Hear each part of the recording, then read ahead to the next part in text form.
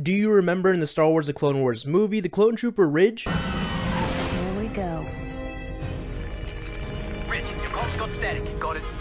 Well, did you know that our boy Ridge almost survived through the entire war? Most of us who grew up watching the Clone Wars or have watched the Clone Wars remember the awesome battle of Teth and Ridge, who had static on his comms before charging the cliff. Well, unfortunately, Ridge met his fate in the final season of the Clone Wars when he took a stand against Darth Maul.